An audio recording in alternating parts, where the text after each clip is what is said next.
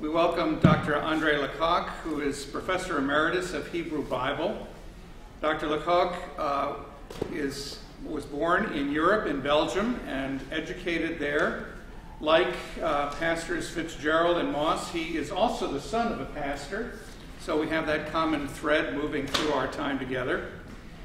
He came here in 1966 to teach at CTS, and continued here for about 30 years, retiring in 1996.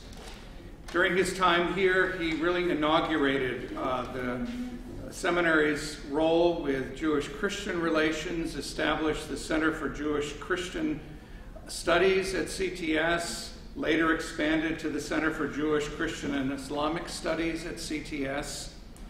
He's a very prolific author, and that has continued in retirement, perhaps even accelerated in retirement, and most recently has published a 3-volume trilogy on the theme of innocence in the Hebrew Scriptures. He's currently working on a book on the historical Jesus, and is finding that there is a lot of material to work with.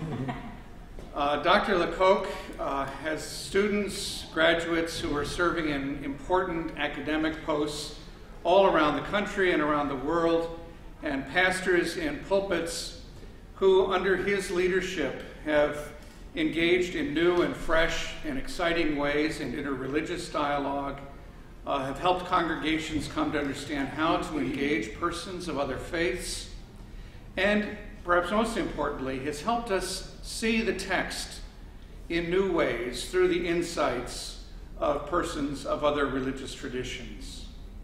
Today, Dr. LaCocque is going to talk to us about some of the texts that come to us in the season of Advent, which will further enrich our conversation from this morning. As in the morning, there'll be an opportunity for questions at the close of his presentation, and those of you who are sitting here are encouraged to write your questions down for me, and I will present them as unedited as possible. And those of you who are watching online, you can tweet your questions, and we'll share them as we have time with Dr. LaCocque. So, thank you for coming, and let us welcome our wonderful, not really guest, he's a member of the family. Let us welcome our teacher, Andre LaCocque. Thank you, John. Thank you very much. Well, it's always a great pleasure to be at CTS, and it's in this wonderful chapel and with a wonderful audience. Due to the short time we at our disposal, out of the 4 texts that are presented to us in the year C, I suggest that we focus on 2 of those texts. One from the Hebrew Scriptures, namely Jeremiah 33, verses 14 through 16, and one from the New Testament, namely Luke 21, verses 25 to 36. So let us start, if you wish, with the prophet Jeremiah. Of course, Jeremiah is one of the greatest prophets of ancient Israel, and he was extremely influential during his life and after his death. In fact, he starts, or at least the book of Jeremiah starts, with telling us about his vocation. And it's a very striking narrative that we have there immediately in the chapter 1 of Jeremiah, telling us that God chose him even before he was born, that as soon as he was conceived in the womb of his mother, God had already chosen him to be his prophet. Well, that was not a very happy thing that happened to him.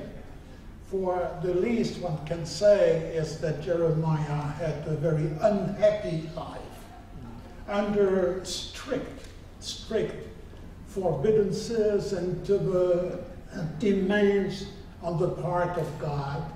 For instance, not to get married, so he could not even share with the spouse his sad life, but especially because he was ordered to react very negatively to the policy of the different kings that he knew in Jerusalem in the 7th and the 6th centuries before Christ.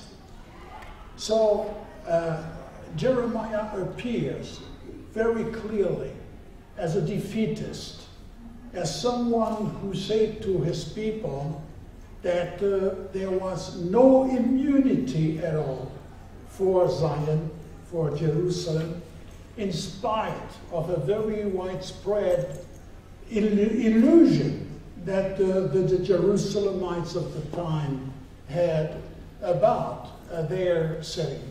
It must be said, you see, that in the 8th century, when the Assyrians invaded the entire Middle East, they came close to invest Jerusalem, and for reasons that are in different versions of our text, of the biblical text, for different reasons that we cannot pinpoint with certainty, historical certainty, it happened that the Assyrians withdrew from the siege of Jerusalem and spared, therefore, Jerusalem.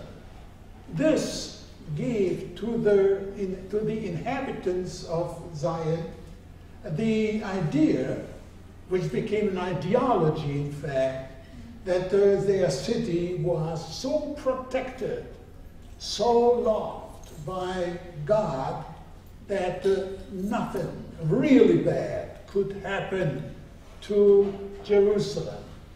And when the Assyrians were followed by the Babylonians, also from that region of the world that we call today Iraq.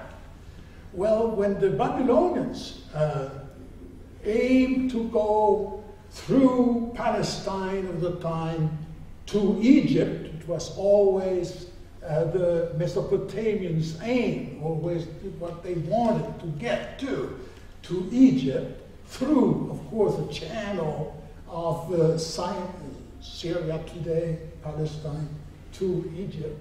Well, they came, of course, to Jerusalem, and inside Jerusalem was Jeremiah, and Jeremiah was absolutely certain that Jerusalem would be destroyed by the Babylonians. Well, now you can imagine how the reaction of the people was to such a message that was so considered as a treason, betrayal. They needed all their strength, all their energies to resist the new foes, those Babylonians, considered, by the way, as barbarians. And now there was someone inside the place who was saying, do not resist. Surrender. Spare the city. Spare the country. Because God has decided once and for all that Jerusalem will be taken by those people, occupied, and if you resist, will be utterly destroyed. Well, Jeremiah was not just left alone, but he was really persecuted as a traitor. And at some point, he was almost killed, were it not for the intervention of a friend at the court, at the royal court, who interceded for him and indeed spared his life, saved him from a certain death. He would have been killed. And he was also thrown in prison. He was also forbidden to come to the temple in Jerusalem. All kinds of things of that nature happened to the poor man who complained to God. And that's, by the way, the prophet that we know best. We don't know that much about Jeremiah, but still less about the other prophet of Israel. As also when we'll turn to Luke, when we'll speak of Jesus, what do we know of Jesus before the age of 30 is extremely little. Well, let's return to Jeremiah. We know most about Jeremiah because of all those tribulations in which he was involved and which made him suffer so much. By the way, it is one of the current theories that when we turn to 2nd Isaiah, to the so-called Psalms, the 4 Psalms of the suffering servant, Jeremiah served as a model for that figure, mysterious figure, that is both individual and collective, which is called the suffering servant. So it tells you something about Jeremiah. And, well, Jeremiah complained to God. He prayed hard in saying, please, choose somebody else. Don't continue to make me carry such a burden. I don't want to tell those people what you compel me to tell them. I want to be at peace with them. I don't consider me out of the crowd, out of the people. I am a member of that people. And you say that you are angry against Israel. You are wrath against us, and that's very unpleasant. If only I were not born at all. That's what I wish. Well, of course he was born, and he was compelled to say what he was saying to those people. Well, when we think, of course, of the relevance of this for 21st century CE, well, it's easy enough to imagine what would happen if a prophet amongst us would speak, of America instead of Zion. America, the immune, America that nothing really bad can happen to, as Jeremiah was saying. There is certainly an entire establishment slant to Jeremiah's discourse that is easy enough for us to imagine in terms of modern protest against a certain illusion that this nation which we are proud to be members entertains as a country that is chosen by God, loved by God so much, and blessed by God so much that nothing really bad can happen to us. Well, if Jeremiah was amongst us, I guess that his message would not be very much different from what it was in the 7th and 6th centuries BC.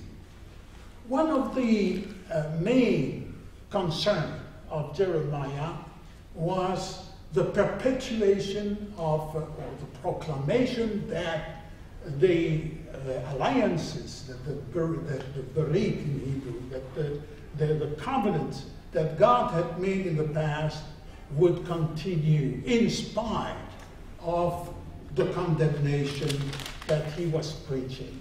So we have two phases here. Number one, and we should certainly emphasize that phase.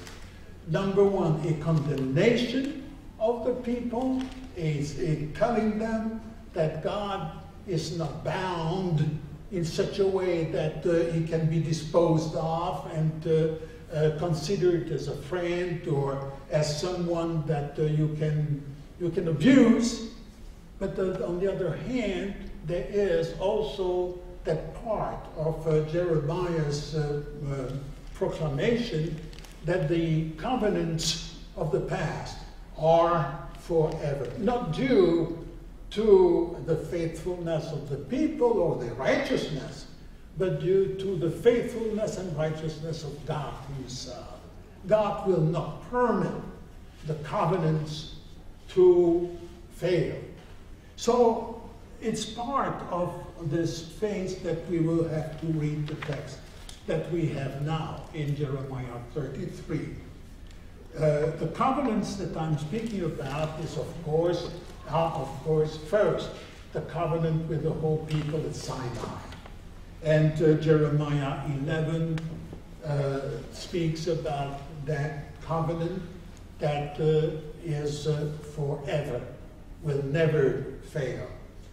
And now also he speaks about the covenant with the King David, a very famous and very central text in the Hebrew Scriptures is in 2 Samuel chapter 7, where the prophet Nathan is promising to David that there will be an eternal dynasty that will continue after him. You remember that there will be always someone on the throne to follow King David. This, by the way, is the very root of the messianic expectation that was alive ever since. Because when the succession, the dynastic succession was interrupted precisely when Jeremiah was living, then the people projected in the future, either imminent or more remote, the coming of someone who would be a successor to David, but now the Messiah himself. Well, it is in that context that we turn to Jeremiah 33, and we read those 2 or 3 verses that are proposed to our reflection. Jeremiah 33, verse 14 and following. The days are surely coming, says the Lord, when I will fulfill the promise I made to the house of Israel, that's the covenant of Sinai, and the house of Judah. In those days and at that time I will cause a righteous branch to spring up for David. And now it's 2 Samuel 7, I mentioned. And he shall execute justice and righteousness in the land. In those days Judah will be saved, and Jerusalem will live in safety. And this is the name by which it will be called: the Lord is our righteousness. So the city will be called that. The Lord is our righteousness. By the way, there was a king that first started to collaborate with the Babylonians and tried to get them mellow, before they would destroy the city. And his name was Zedekiah, which means the righteous. Tzaddik in Hebrew, Zedekiah means God is faithful. God is righteous. God keeps faith. Now, the Zedekiah at some point changed completely his policy, and with the collaboration of the Egyptians, he revolted against the Babylonians. So his name became a joke. Instead of being the one who has faith, the one you can trust, well, he became the one you cannot trust, because he turns coat and betrayed what he had promised by covenant to the Babylonians. Anyway, we have now this text of Jeremiah 33 that is a very positive text. And if we had only this, we would have a completely wrong image of what Jeremiah was saying. But he said also that. He said also that what he was saying to the people would not be forever. That the time would come, the days are surely coming, when the covenants of God will triumph, when there will be someone on the throne of David, that the dynasty will be restored, that there will be a new Jerusalem. A new Jerusalem, yeah, that's the point. That's not the Jerusalem, if you want. That's not the Jerusalem that Jeremiah was facing at that particular time, but a transcendent Jerusalem. A Jerusalem that would have reached its fulfillment. Like when Jeremiah was speaking in the chapter 31 of a new covenant. And you remember what he was saying then in Jeremiah 31 when he said that the law, the Torah, will not be just written on rock, on stone, but in the hearts of the people. When, let me show you here. The Lord, the days are surely coming. That's also starting that way. The same wording as in the chapter 33 later. The days are surely coming, says the Lord, when I will make a new covenant with the house of Israel and the house of Judah. That's really close to the text that is to our study today. And it will be like the covenant that I made with their ancestors when I took them by the hand to bring them out of the land of Egypt. A covenant that they broke, not me, God, but they broke. And then though I was their husband, says the Lord. But this is the covenant that I will make with the house of Israel after those days, says the Lord. I will put my law within them, and I will write it on their hearts. And I will be their God, and they will be my people. No longer shall they teach one another or say to each other, know the Lord.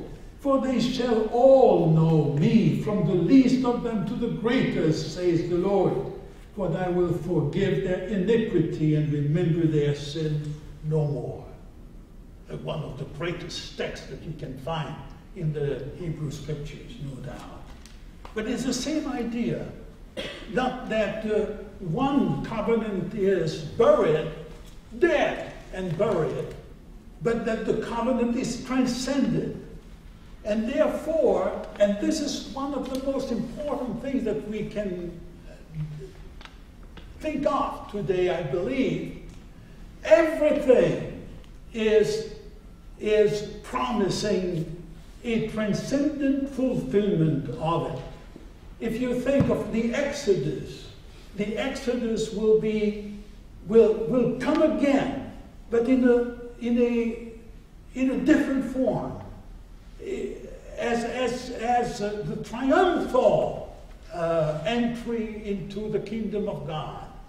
The Torah is written, but as Jesus will say at some point, well, Moses was lenient with you. And he said things because he was considered traditionally as the author, of the very author of the Pentateuch, of the Torah. And he said things there, for instance, about divorce at that particular point that Jesus was dealing with. He said things because of the weakness of your flesh. But it is not so when the Torah has come to its total fulfillment. Then things are different. The people of Israel in itself is a people striving towards its own transfiguration. And speaking of transfiguration, when we read that Jesus was transfigured before his disciples, we should always think of the collective dimension of the Messiah, not just the individual, separated, isolated dimension of the Messiah, but also the collective dimension of the Messiah, which with 12 apostles or disciples representing the whole people is constantly surrounded by the community. So that the transfiguration is also the transfiguration of Israel as a people. And through Israel, maybe of the whole world. But this is something that we will speak about in a moment. So, when Luke, to which we will turn, when Luke is calling as a testimony all those texts of the Hebrew Scripture, and it's a very remarkable side of the Gospel of Luke, that he, who was a non-Jew, was so eager to call to the Hebrew Scriptures as attesting to the fact that indeed that man of Nazareth is the Messiah, the Son of God, etc. Well, he was convinced, and right to convince us, that all the elements of the Hebrew Scriptures striving towards their own fulfillment had reached with the Nazarene at least the beginning of their fulfillment. So let's turn to Luke and to say also a few words about him, as I said a few words about Jeremiah. So Luke was a friend of the Apostle Paul. And it is indeed noticeable how influenced he was by Paul. Paul also appeals to all kinds of sayings in the Hebrew Bible as witnessing to the messiahship of Jesus. Luke, a physician, was probably writing his gospel and the book of Acts, both the Gospel of Luke and the book of Acts, around 90 CE. That says much already there. Because if you remember, in 70, the city was totally destroyed by the Romans, including the temple. And the city was eventually forbidden to any Jew to live in the city. And the city was rebaptized, so to speak, into a Roman city. Now, 90, that's the time. Luke has behind him the destruction of the temple and of the city of Jerusalem. And he remembers, or his sources remember, that Jesus said something about that. That he said that the temple would be destroyed and that in 3 days he would rebuild it. Whatever. It's very difficult to know exactly, verbatim, what Jesus said. But the fact is that certainly he said something about the destruction of the temple, about its demise, and that this was taken as a proof that he was a quack by those witnesses at his trial that he said that he would destroy the temple and re-erect it in 3 days, etc. Okay. Well, Jesus certainly did not say that he would destroy the temple, but he certainly said something about the destruction of the temple to come, an imminent destruction of the temple, and indeed it was destroyed in the year 70. Well, the Jesus that Luke is presenting to us is a Galilean. He spent most of his life in Nazareth or in the vicinity, and it is as a Galilean that he started his ministry. Well, the synoptics, that is Mark as a source of the other two, Mark, Matthew, and Luke, the synoptics are unanimous in saying that the baptism of Jesus by John the Baptist, who preceded Jesus, was a big turn in the ministry of Jesus. In fact, a big turn as a beginning of the ministry of Jesus. Because at that point, we have an independent Jesus starting, preaching around, and healing, and living in a certain way that increasingly became clearly a manifestation of messiahship. So, what do we know about the Jesus before the age of 30? For Luke says himself that Jesus started his ministry when he was 30. In chapter 3, verses 23, for instance, we read,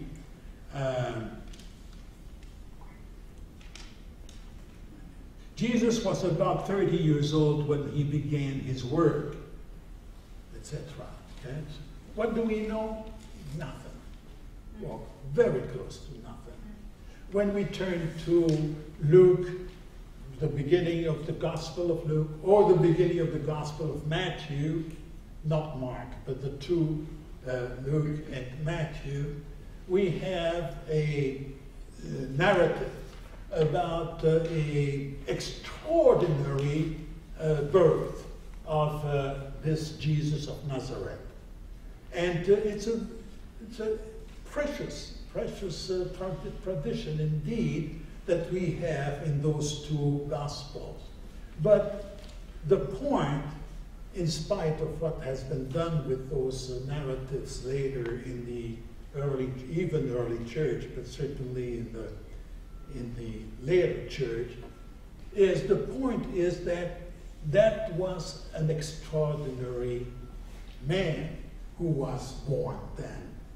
And we could expand on this and to show what Philo, for instance, a Jewish philosopher contemporary with Jesus almost, was saying about the extraordinary births in the Hebrew Bible, that each time there is a election on the part of God of some individual, the text always has a way, the Hebrew text has always a way to show that the birth of that particular individual is extraordinary.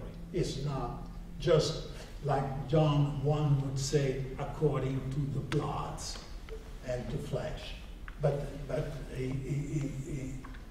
a birth that God welcomed, that God was expecting.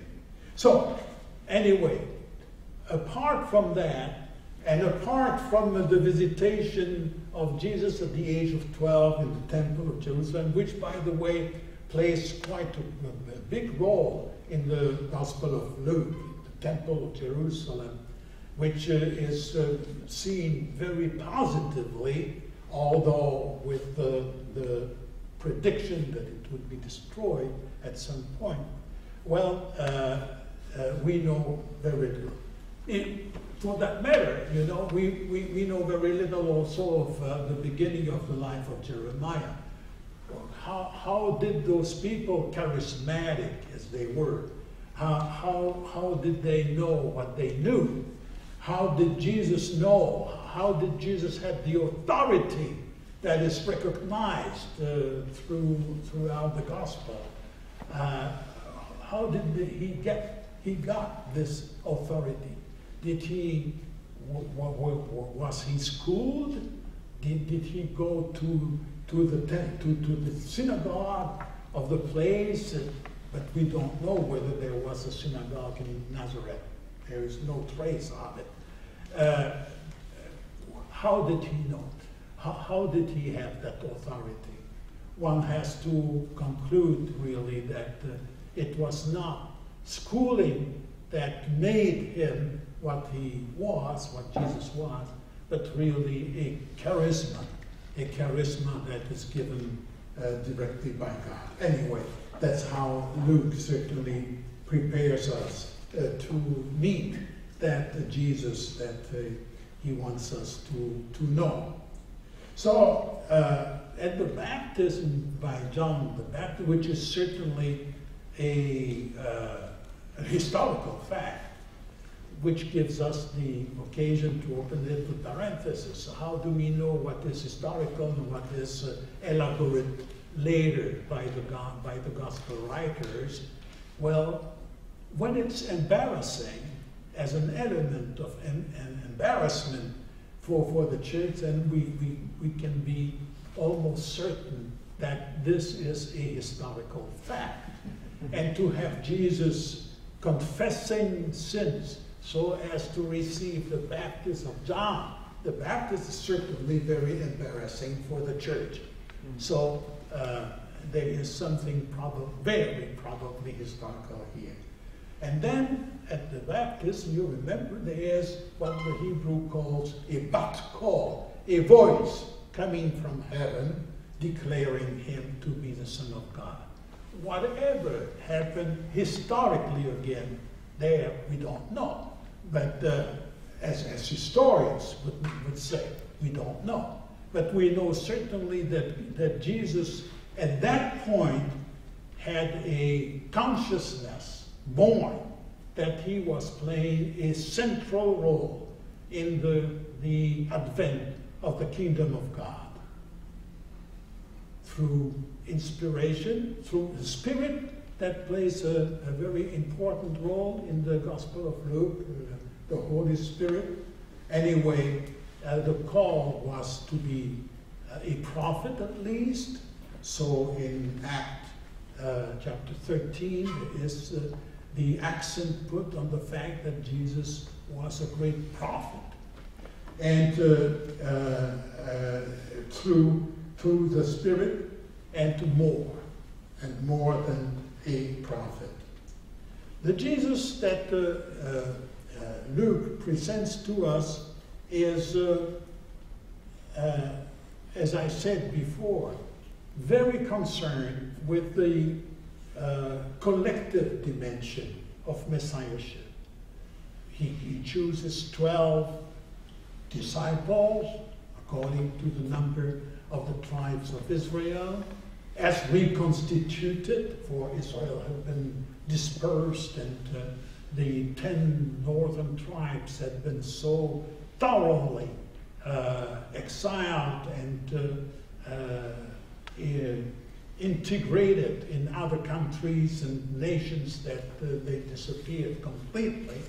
Now Jesus, by choosing the 12, already says that there will be a restored total Israel, and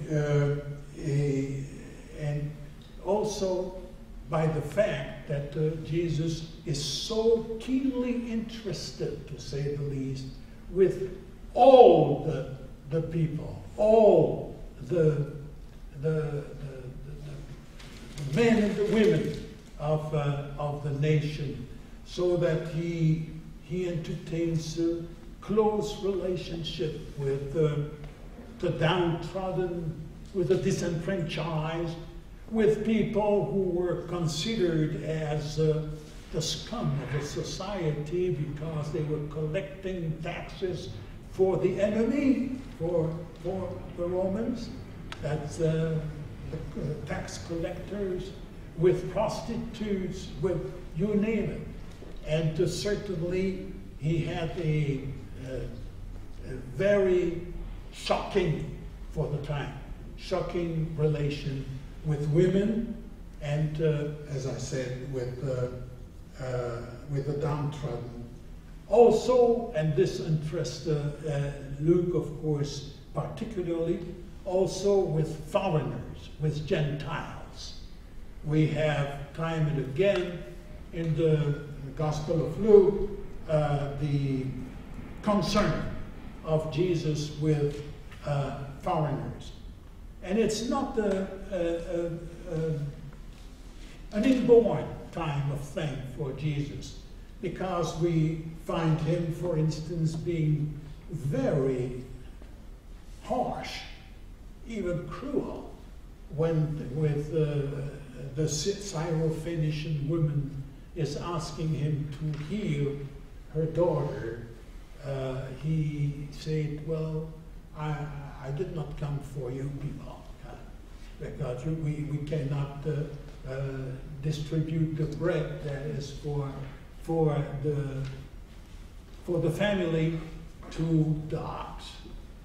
Yes, he says, but the dogs are eating the crumbs that fall from the table, under the table. A very moving, very profound, moving saying of the part of that woman, and Jesus acknowledges that immediately. That, of course, interests Luke very much, because he himself is a non-Jew. All right? Now, in the chapter 23, in the chapter 21, verses 25 and followings, we read this. That's apocalyptic, in fact. And there is a side of Jesus' message that is indeed apocalyptic. There will be signs of the sun, the moon, and the stars, and on the earth distress among nations confused by the roaring of the sea and the waves. People will faint from fear and foreboding of what is coming upon the world, for the powers of heavens will be shaken. Then they will see the Son of Man coming on a cloud, with power and great glory.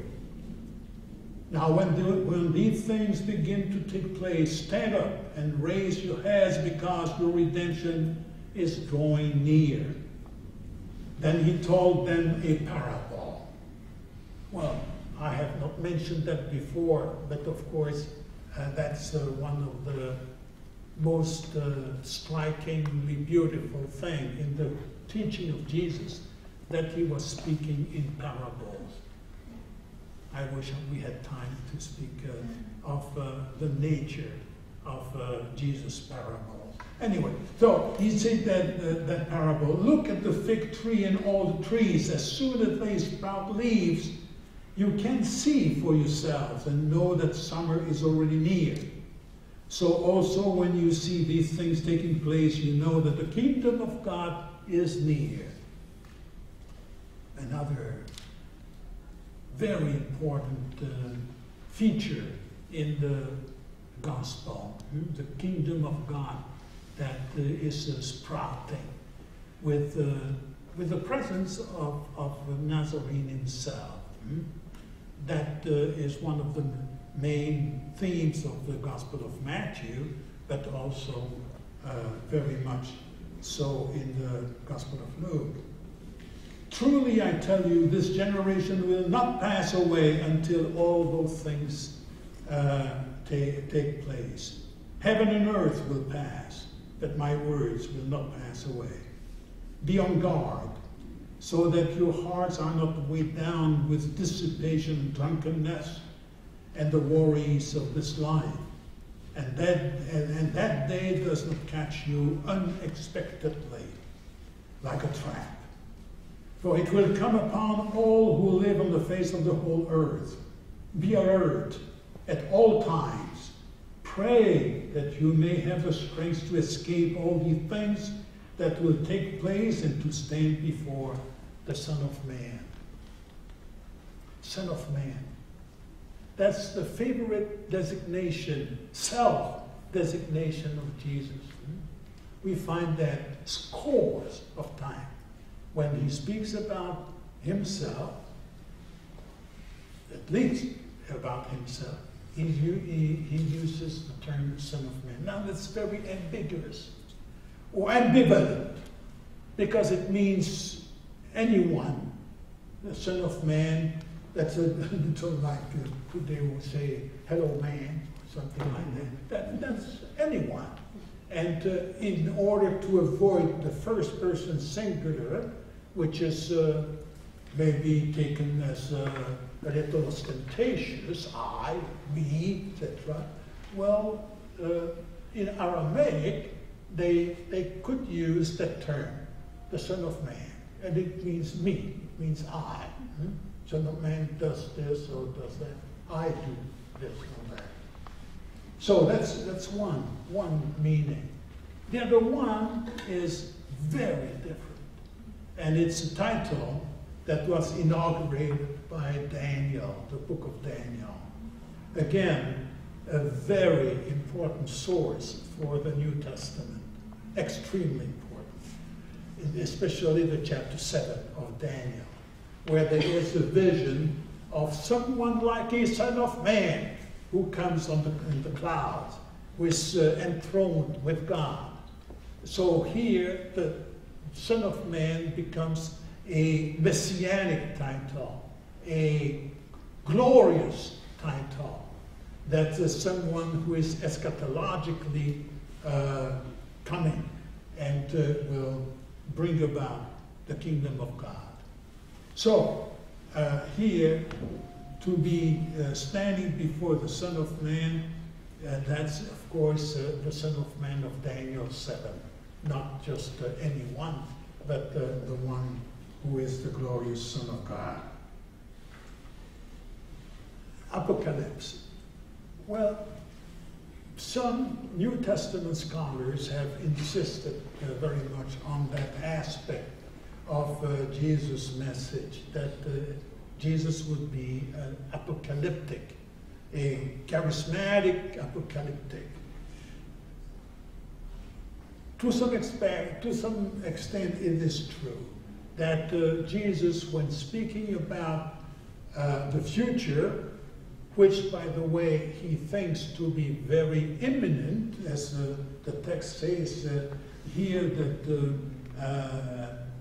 that this generation will not pass away until all these things have taken place, and there are other texts to the same effect, that the early church really believed that the parousia, so-called, the coming glory of the Son of Man, would be very imminent, that people who were living, at least some of them, would be witnessing the coming of that Son of Man in glory. That is part of the apocalyptic preaching of Jesus, that the time is ripe and we are close to the end. After that, of course, seeing that the generation after generation passed without the coming of the parousia, the church had to reinterpret all those words that are, again, very certainly historical because of the embarrassment that they create in the church in not seeing the prediction coming to coming to be, then the church had to reinterpret in the way that we do until today, and saying, well, each generation has to face the coming of Christ. Each generation has to be prepared to welcome the kingdom of God. Each generation prays to be not trapped, as the text says here. Praying that you may have the strength to escape all these things that will take place and to stand before the Son of God, Son of Man. Well, maybe I should start here remembering that the prayer that the text is speaking about here was already a theme in Luke chapter 1, when the angel says to Zechariah, not the prophet, but the Zechariah of the New Testament, do not be afraid, for your prayer has been heard. Well, let's hope that our prayer is also heard, so that we may escape all those things that are so ominously announced in the text of Luke 21 here. Thank you.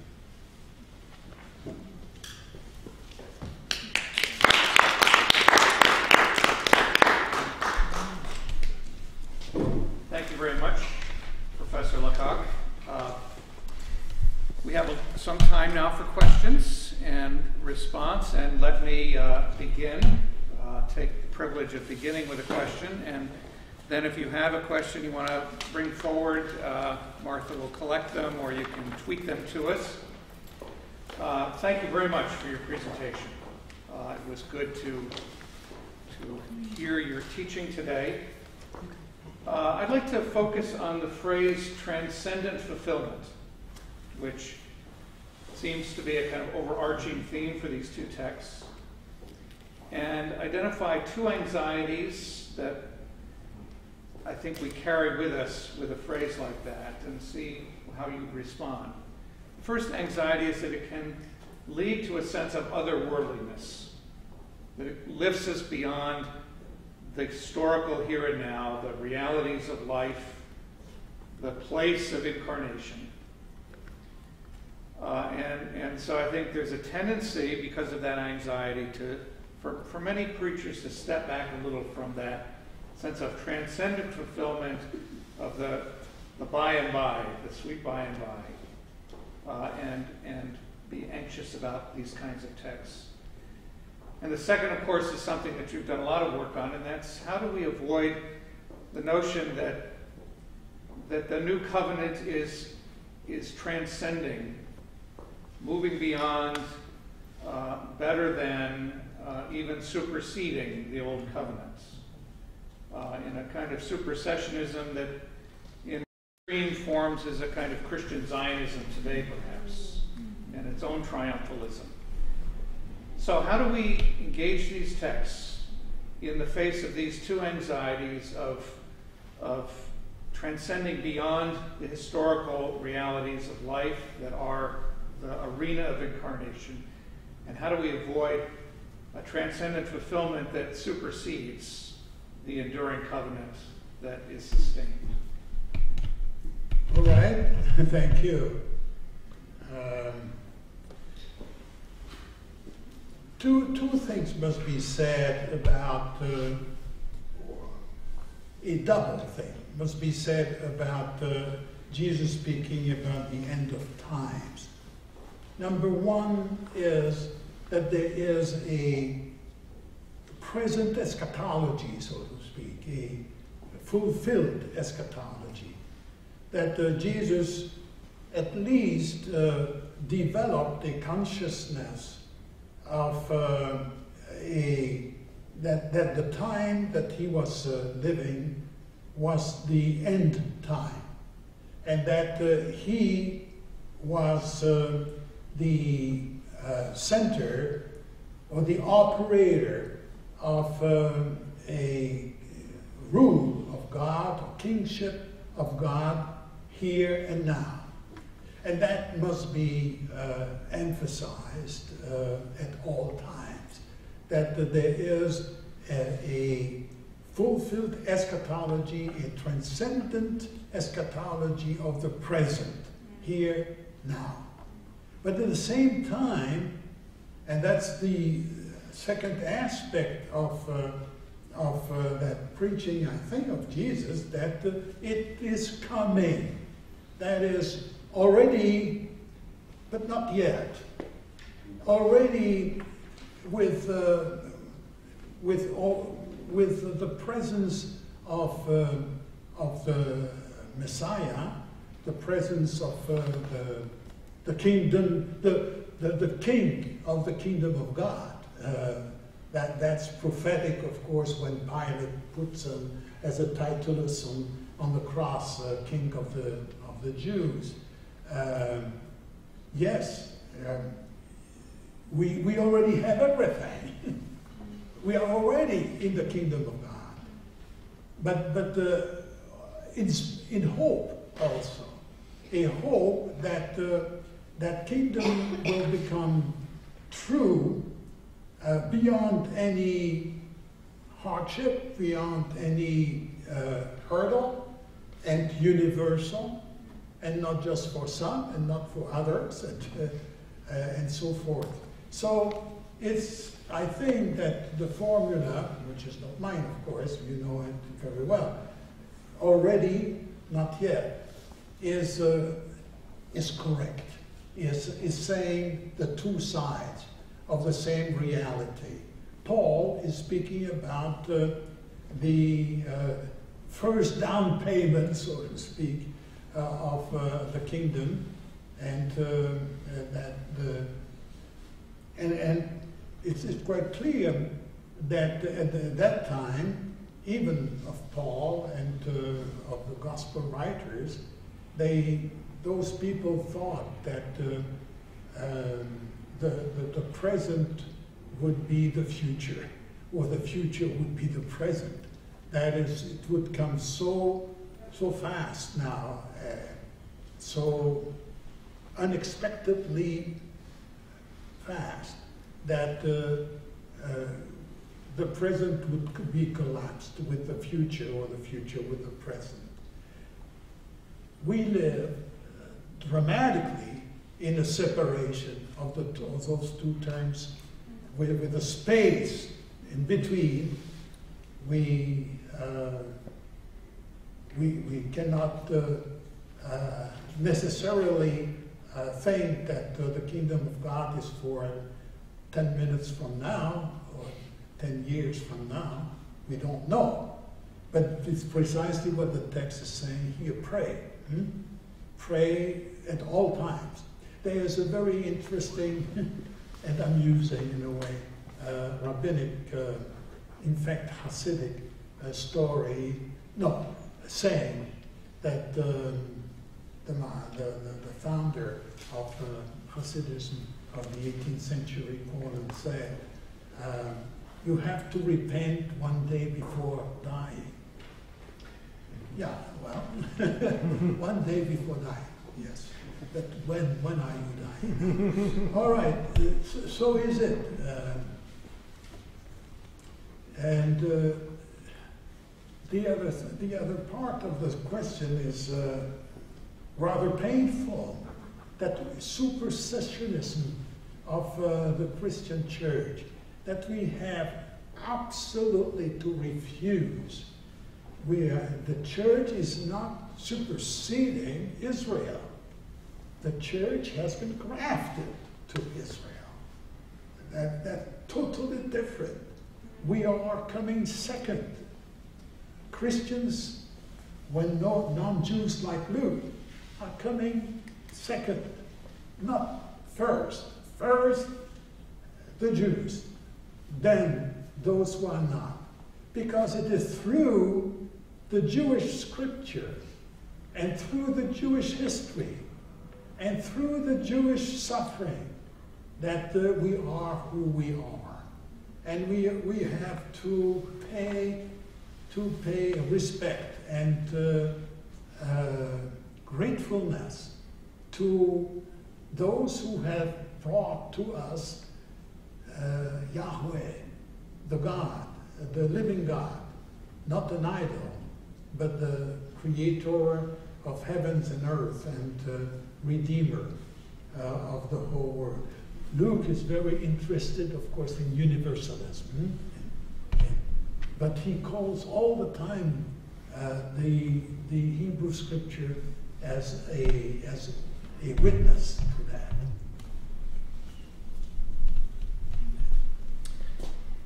Thank you. This next question is raising the issue of diverse perspectives of Messianism in the Jewish community at the time of Jeremiah, but also at the time of Jesus. So let me read the question to you. Can you share about the way or ways that diverse Jewish readers might have understood Jeremiah's themes during the Second Temple period in the diaspora? Were their understandings of messianic promise very diverse? And in light of that, what advice do you have for the preacher who wants to highlight the intra-Jewish divisions during the time of Christ's life and the later period of the destruction of the temple? How should these inform our remembering of the hopes for Messiah and of the coming of the Son of Man that Jesus talked about? So historically, it will be helpful to remember that the messianism, or the Messiah expectation of the Messiah, was born at a time when it was realized in the people of Israel that there would not be any successor to David on the throne. That second temple period, that is after the return from exile, they first of all enthroned, quote unquote, enthroned Zerubbabel, a man who disappeared through a trap of history. We don't know what happened to Zerubbabel, but certainly he was not what they had expected first him to be. That is a successor of David. So Israel was under the Assyrians, then after in the Babylonians, then after the Persians, then after of the Greeks, then after of the Romans. They were not an independent nation by any stretch of imagination, so there would be no king in Israel to come.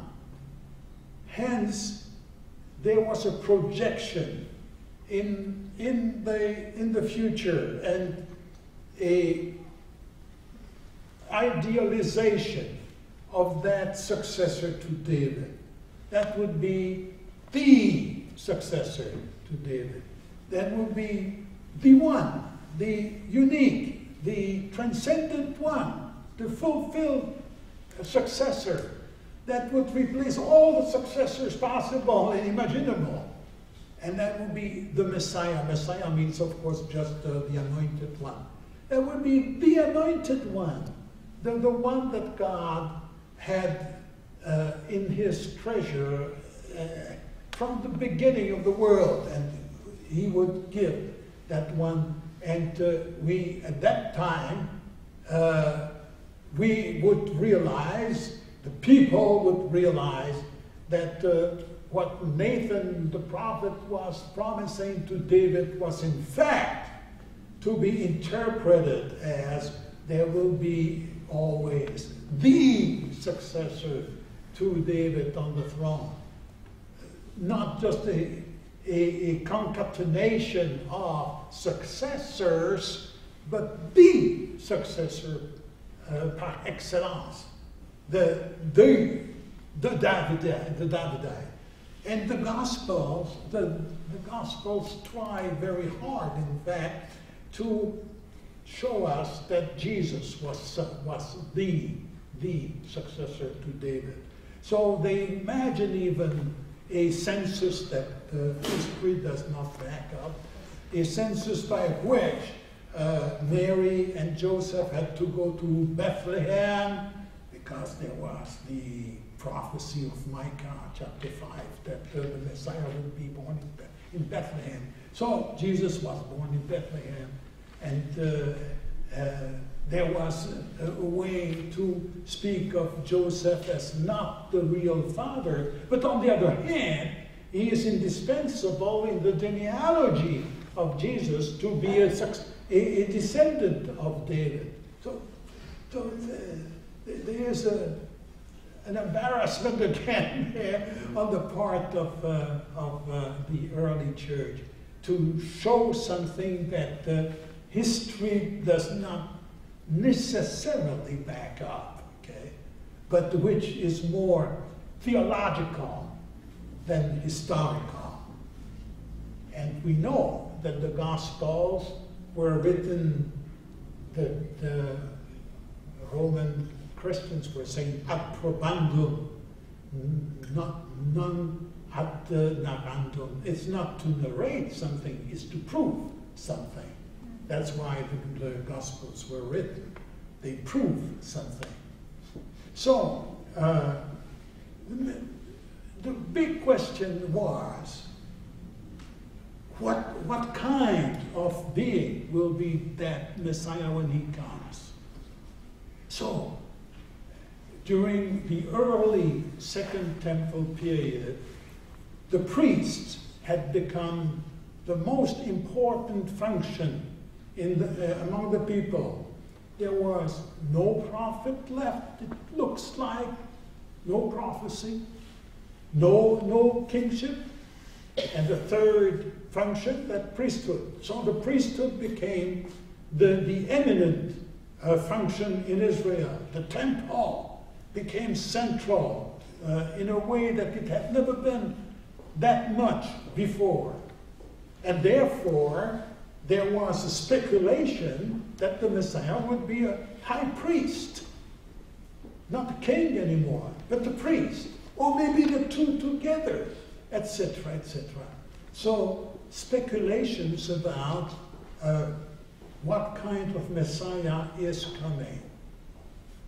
And when Jesus is so cautious, when the term Messiah is pronounced to him, that yes, but, or maybe no, but that isn't why, you know, because people were fitting the form Messiah with all kinds of things that Jesus did not necessarily agree with. So he avoids the term until Peter tells him, "You are the Messiah." And Jesus says, "Yes," but immediately corrects Peter in a very strict way, as you remember, calling him even Satan. Because there were so many speculations, diverse speculations, and certainly at the time of Jesus, a most destructive one was that the Messiah would be the leader of a revolution against the Romans, against all possible revolution, because the Romans were 100 times more powerful than any people would be against them in Palestine. But there was a dream. There was the illusion, like in the time of Jeremiah, the illusion that with two you would triumph over 2,000. And certainly Jesus is not a leader, a zealot that some would expect him to be. So he is extremely cautious. Well, as we draw our time to a close, I'd like to conclude with one final question. Okay. and I'm going to paraphrase a bit what was handed to me. In Jeremiah's time, Israel lived under a version of occupation, exile, occupation, defeat. In Jesus' time, Jews lived under occupation.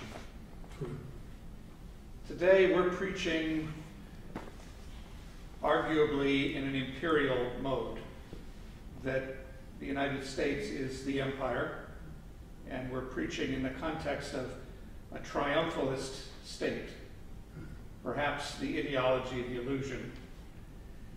So how do we preach these texts in this very different kind of context? Well, I think that raising the question is already answering the question.